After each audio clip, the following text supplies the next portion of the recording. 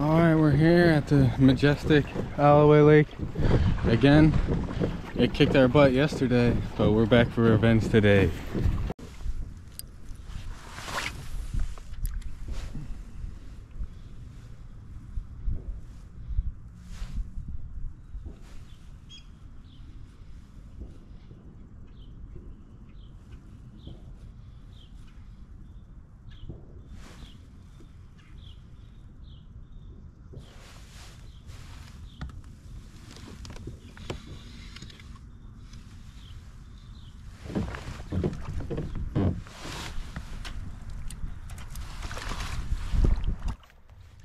A lot of times in the winter, when the fish are grouped up like that, all it takes is one bite to get that school going, even if it's a little one. And looking back, I definitely should have put my push pole down in the spot.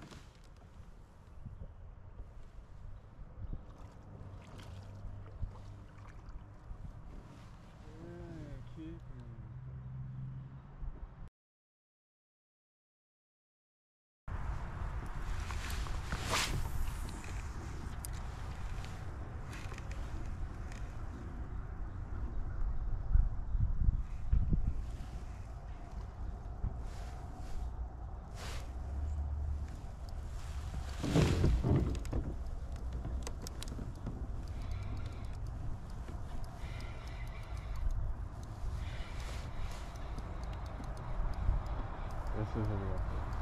This is a real fish. This is a real fish. This is a real fish.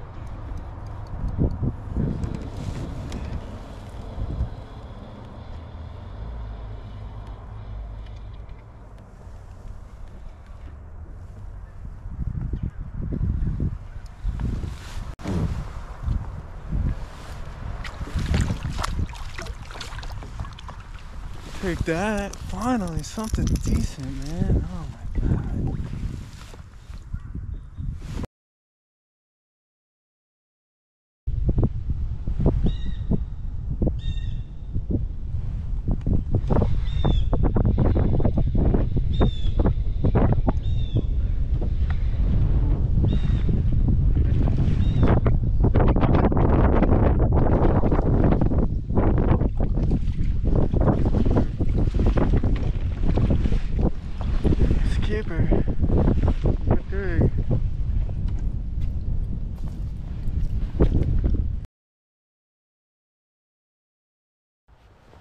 Alright, so you can see what I'm doing here.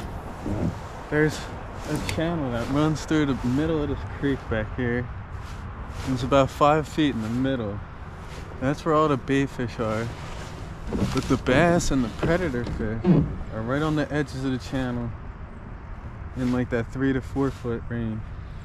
So I'm basically just fan casting the shad rat all around the edges, just looking for them. There's not really any structure or anything that's holding them here. It's just the bait fish themselves. That's the reason they're here.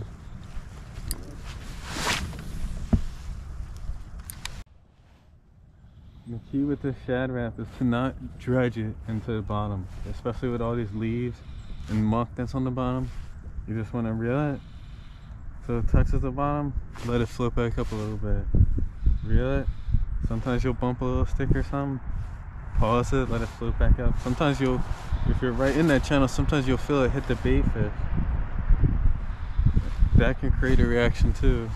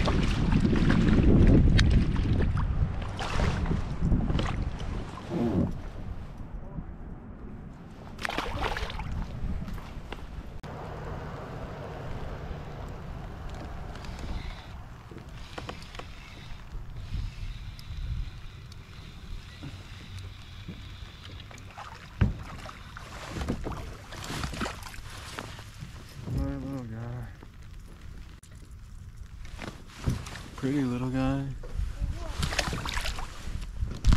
I mean, just look at this.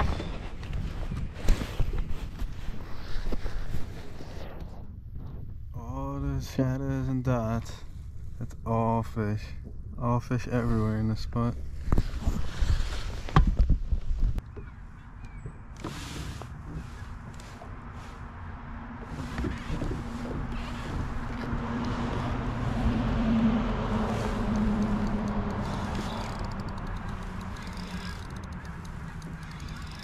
What the hell? Snag on. I wonder why it felt so good.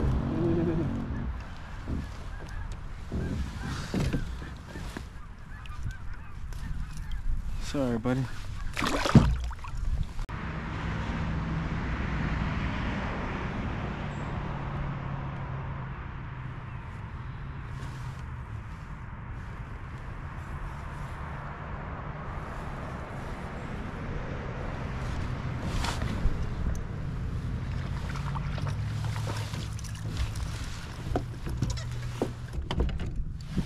Here's another pretty one.